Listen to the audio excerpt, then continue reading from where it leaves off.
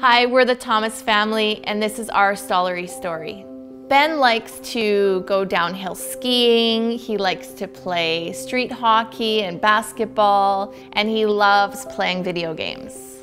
Up until May of 2019, Ben was a happy-go-lucky, healthy kid. Then on May 1st of 2019, at about 4 o'clock in the morning, Ben came into our room and was complaining about a tummy ache. And so I put him on our bed and checked his stomach, and one side was soft and the other side was protruding and quite hard. And so at that point we thought we should take him to our local hospital in Sherwood Park and said that we needed to go to the Stollery to get an ultrasound.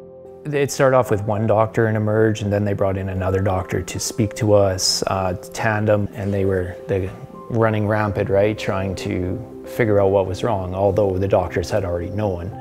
Then they told us that a surgeon was going to come and speak to us, but nobody was really telling us why. And so that surgeon came in, and I think that's the moment sort of our lives changed forever, and they told us that Ben had what was called a Wilms tumor, which is a form of kidney cancer. And 2 days later, he had surgery, and they removed a 17-centimeter tumor, his left kidney, and his spleen. And we started immediately with radiation and chemotherapy.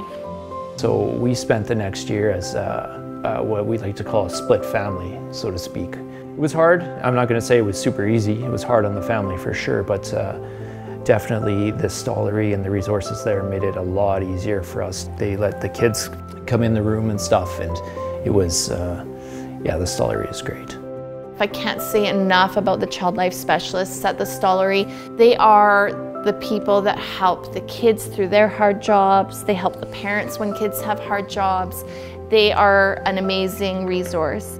I just love how the people in the Stollery have my back, and it's just a lot of stuff you sometimes can't handle, but you get through it. Ben finished treatment. His last chemo was December 24th, 2019. Best Christmas present ever, right?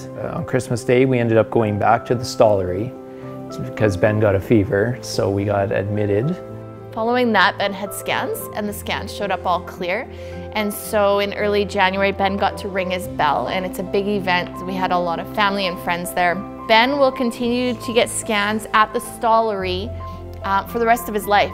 It's so important that we continue to support the Stollery Children's Hospital Foundation, whether it's cancer, whether it's trauma, whether it's any other issues that your children have. The Stollery is there to have your back. Thanks for helping Stollery kids like me.